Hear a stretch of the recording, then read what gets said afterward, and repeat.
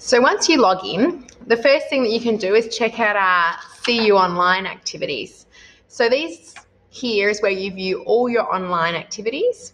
So you can now search by what's here by these topics. So you could click on any one of these and any of the activities that are available will filter based on what you've clicked on.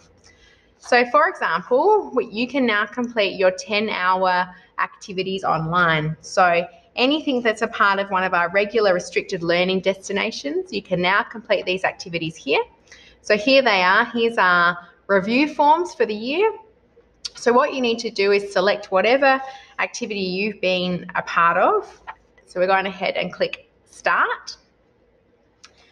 To do this, you just need to then complete all the fields as you would when you complete something on paper. So we're just going to go ahead and put all these in. Hopefully you'll do it with a lot more detail than what I am, but I'm just providing an example for you. So you just need to upload any supporting documentation. As you would if you were handing something in by paper, you would be attaching your photos of you completing that activity. Then what you need to do is select this little button here that says that you've done this activity and you acknowledge that what you've done is correct and to the best of your knowledge.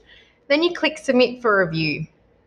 So once you click this, you can't make any further changes. Oops, I mustn't have put something there.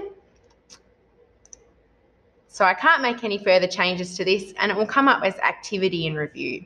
So what this means is that when your in-school CUA coordinator next logs in, they'll then see your work.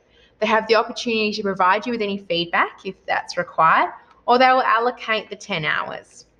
Once they've approved your work, your hours will be added to your dashboard. So you can go back into your dashboard, and once your coordinator's approved it, it'll come up here as 10 hours.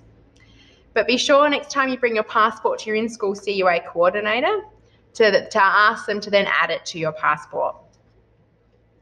Your passport is still always your main total of hours. So what you complete online will get transferred to your passport by your school coordinator.